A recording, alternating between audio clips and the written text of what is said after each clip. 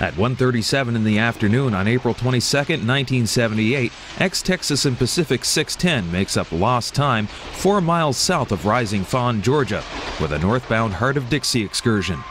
This train is on the way from Birmingham to Chattanooga.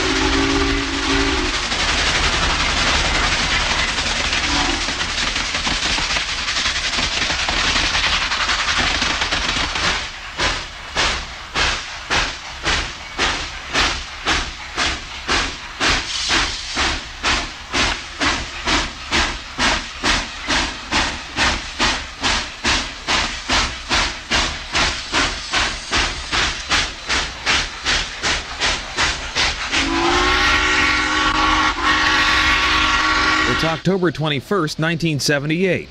The morning sun rises over the trees as Southern 4501 departs Chattanooga en route to Crossville with the Tennessee Valley Railroad Museum's 10th anniversary Autumn Leaf Special. Once the 4501 gets clearance, engineer Bill Purdy opens the cylinder cocks and enters the main line on the northbound run.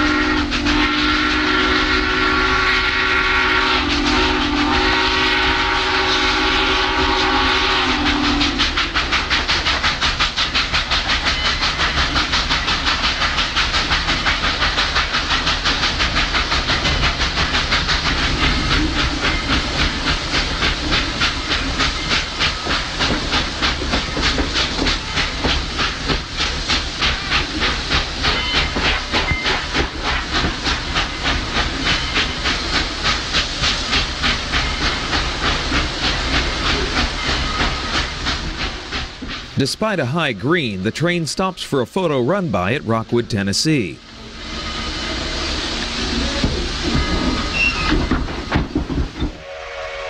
Jumping ahead to June 8, 1980, we see various scenes taken trackside of Grand Trunk Western number 4070 on the Cuyahoga Valley Line, a predecessor to today's Cuyahoga Valley Scenic Railroad.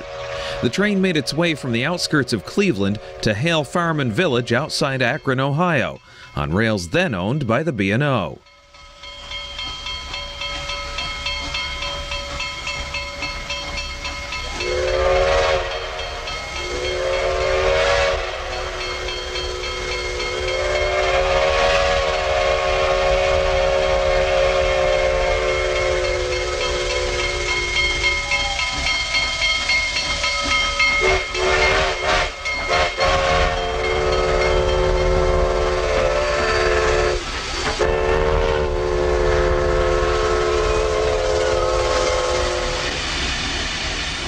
It's now October 27, 1984, and we're at the Tennessee Valley Railroad Museum's East Chattanooga Yard as engines 630 and 722 are being prepared for a trip to Grand Junction.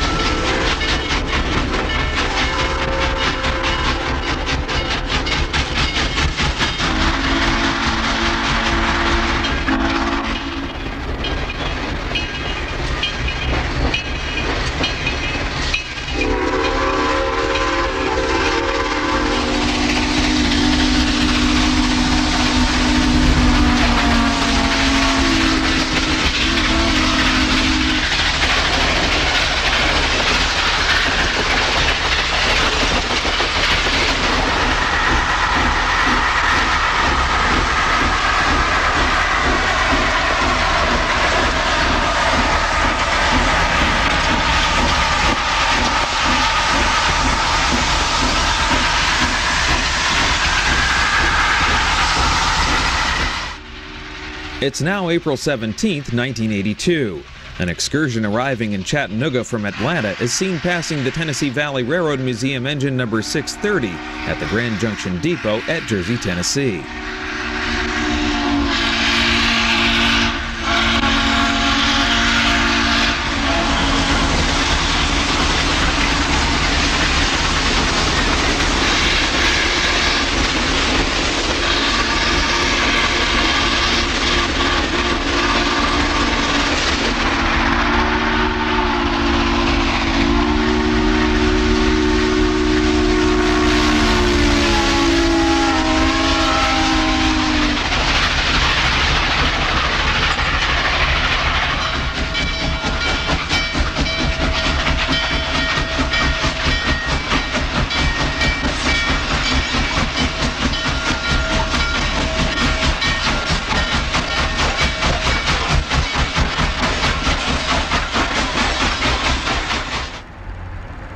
The Southern on Saluda.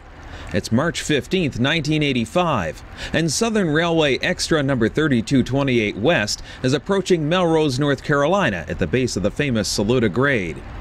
Here, Southern number 3228, Southern 3159, and Norfolk Southern number 3204 are preparing to triple the hill. Their drawbar tonnage will not allow a single movement, so the train has to be brought up to Saluda in 3 sections.